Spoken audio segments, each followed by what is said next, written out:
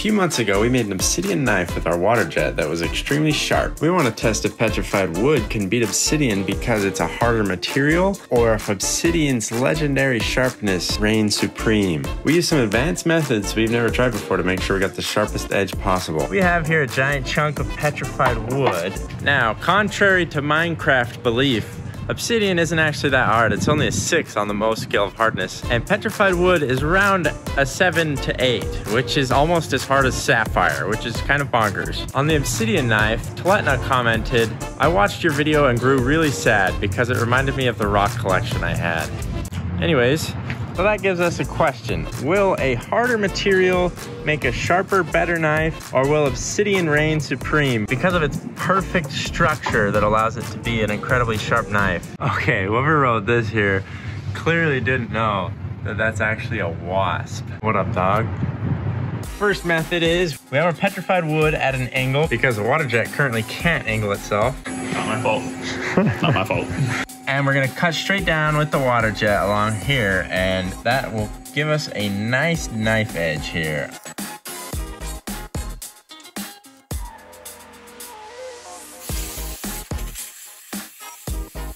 Well, I'll tell you what.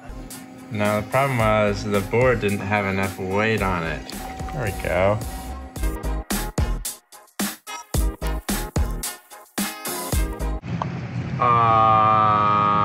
We're gonna try that again.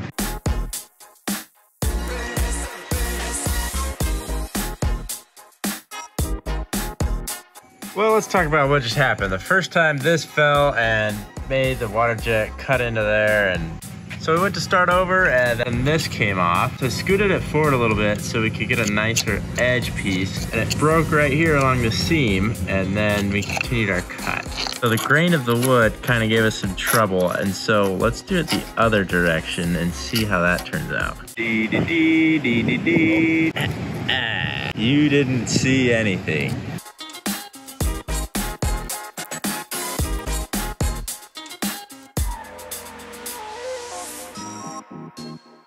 Time for the bigger hill.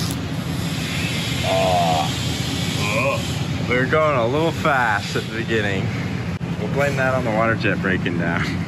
Yeah, the Waterjet breaking down really chewed at that back part right there. It wasn't my incompetence. No, of course not. It hurts me to see this, Daniel.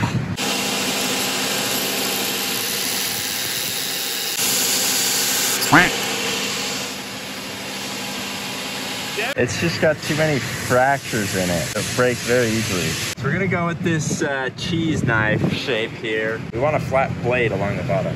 That way you can spread your butter really good. Yay.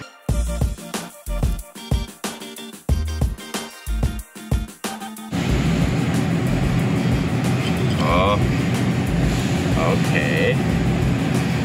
I'm liking what I'm seeing. I am highly satisfied with that result. Okay, we're gonna do it blade side up because it's a lot easier to secure it down that way. And we're gonna come along here along this line and hope it gives us a nice straight line. Oh.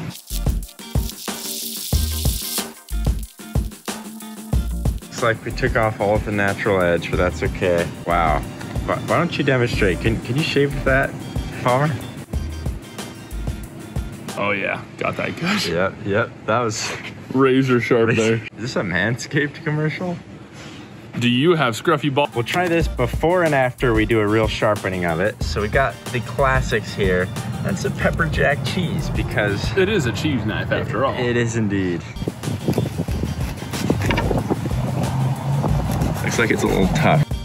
Oh. That was my fault. I'm not a chef. Okay, it looks a little difficult. Let's try a tomato. I purposefully got the nastiest ones at the store because we still get comments complaining that we're wasting food. Clean cut. Clean cut. The fact that tomato's kind of mushy isn't helping, is it? Well, you definitely have to apply some pressure.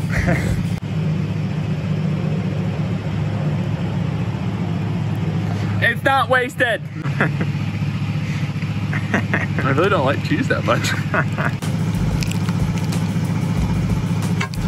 All right. Just simple pressure.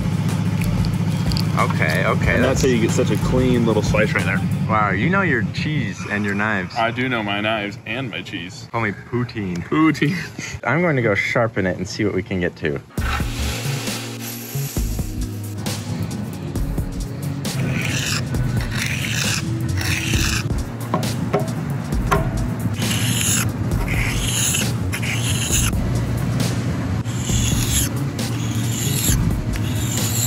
Well, I just spent 2 hours trying to sand this down on the whetstone, and the edge broke off, and so I don't want to do that anymore. Well, seeing as there's no way anyone has made a knife out of petrified wood before because it's the worst thing I've ever tried to work with, I think it's safe to say we could still call it the world's sharpest petrified wood knife.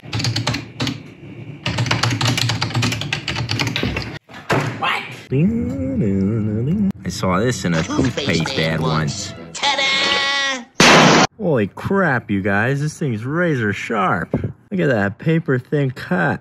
Oh, and the cucumber with ease. You know, there's just nothing that this knife cannot do. This is the dullest knife I've ever had the displeasure of laying my hands on. So, I have a diamond encrusted Dremel tip here that I'm going to try to use to sharpen it.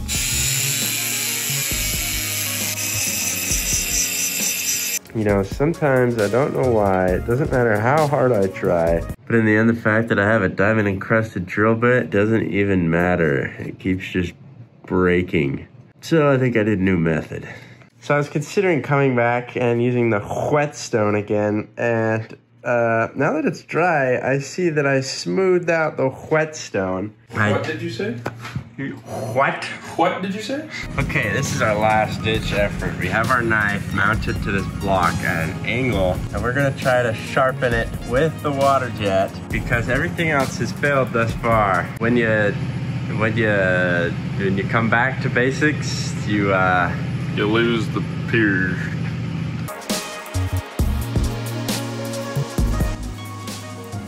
Certainly not as pretty. But it left a very, very sharp edge. Oh yeah, it's really sharp. Yeah, I could feel like micro serrations. Probably like the grain of the wood. All right, here we have some tomatoes that aren't mushy, and we're gonna try again. Oh. Cuts through quite easily. Okay, okay. Look at that. Hard to control this 2-inch knife.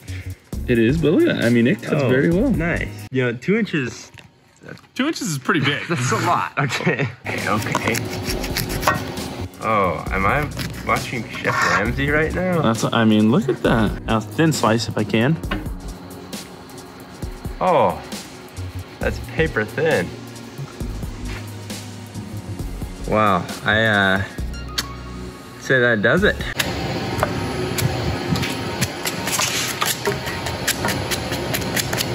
And it even gives you the ridges look. It's like Ruffles, call us up right now. Oh, almost forgot to test out this guy. Okay. Making easy work of that tomato skin. Ooh. Easy.